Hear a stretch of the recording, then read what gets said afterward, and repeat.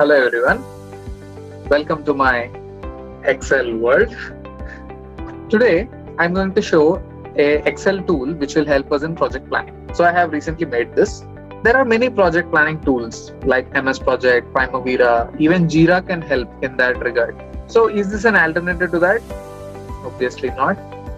But if you are handling a small project where you want to make the plan quickly and also you want to make some nice visualizations like a Gantt chart, some color codings and add some dependency arrows, this Excel tool can really help. Let me show that to you. This is the tool I've been talking about. On my left you can see different tasks and their categories and their owners, status, comments, finish dates and durations.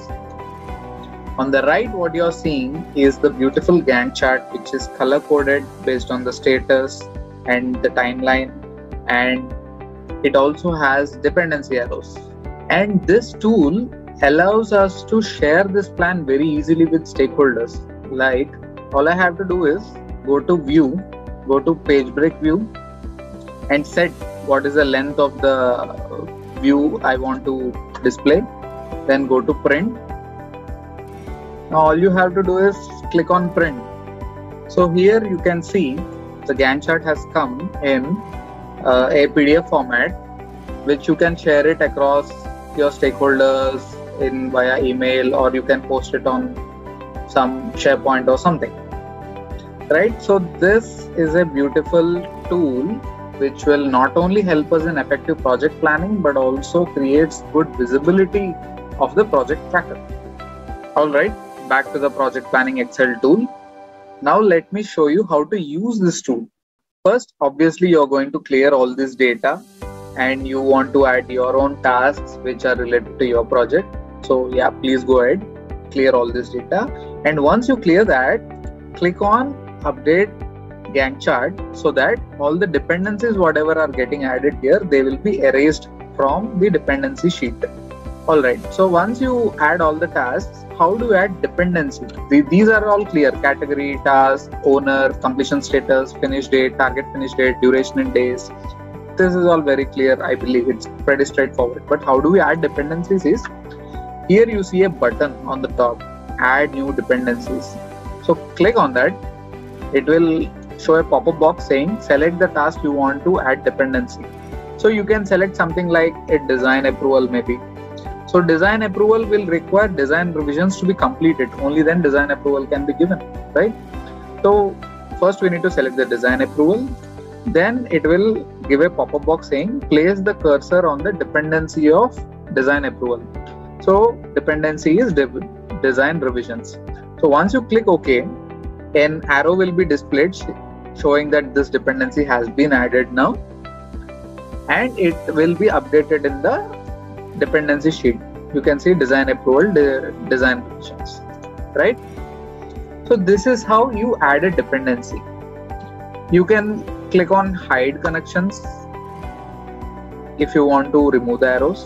Otherwise, if you want to check the connections for a particular task, like for kickoff meeting, I want to see what are the dependents and dependencies. So I go to kickoff meeting, select it and click on show connections, right? When I click on show connections, so what it says is kickoff meetings has three predecessors. One is RACI matrix, goals and objectives have to be finalized, then squad formation and vendor selection has to be done.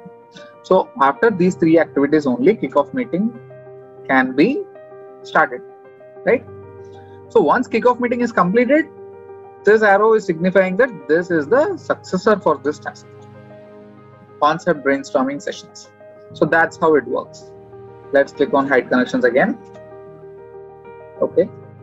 So if you want to add a task in between, you can very well do that. Like say, I want to add a task between design revisions and design approval. I want to add a task saying the design documentation, right? So I will add a new row, design documentation. Okay, responsibility is dev team. Then maybe it is pending state as of now, and it has to be done by maybe 17th of March. And it's a 2-day activity. and design documentation will start only after design revisions. So let's add that dependency. Click on add dependency, select design documentation, then select design revisions, which is the dependency. Alright, arrow is added. Now design approval will be done only after design documentation. So let's add that dependency as well. Select design approval, then select design documentation. So all these dependencies are finished to start kind of relations. That means the dependency has to be completed, only then the dependent will start.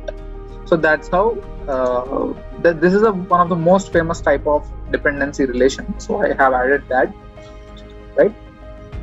Let me hide the connections. All right. Now for the Gantt chart, you need to set the timeline. So to set the timeline, it's very easy. Go to the cell V4. So V4 has the date which I have inputted manually. So here you can select something like maybe 21st of January. Right? So all the dates will get updated.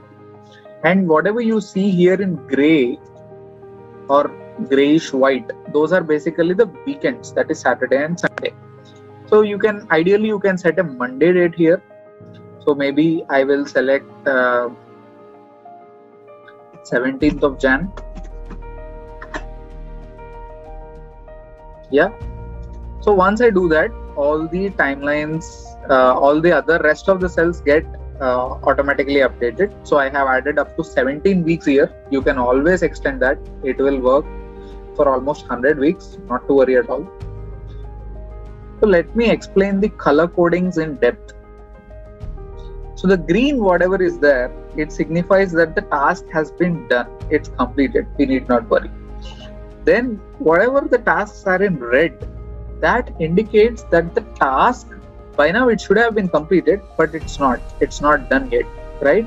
So that is red task. Then what is yellow task? Yellow task is, it is in progress and it is within the timelines. And what is pink? Pink is the task should have been started already, but it is in pending state right now. So the end date is not closed, but it has not yet started. It should have been started by now. So if I select in progress and click on update Gantt chart, this task turns yellow, right? So that's how it works. And what is blue? Blue is a task which is planned for future. Still there is time to start it. So this is what this tool is all about. I have explained how to use it. I have explained what are the functionalities on it. And one important point is, since this is a macro file, it should always be saved in .xlsm format, that is macro enabled workbook. And this tool will work on Excel 2016, Excel 365. I have tested on both. It works very well. Yeah. If you have any queries, please comment below. I'll also attach an email address of mine. You can always write to me if you have any specific query. Thank you very much for watching this video. Enjoy. Have a nice day.